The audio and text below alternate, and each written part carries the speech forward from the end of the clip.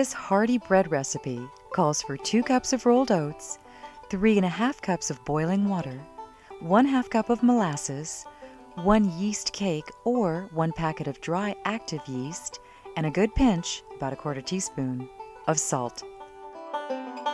Boil the rolled oats in water until tender, then let stand until cool. In a large mixing bowl, add the molasses, salt, and yeast.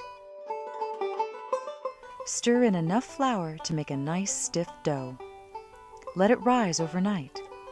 In the morning, stir it down and let it rise again.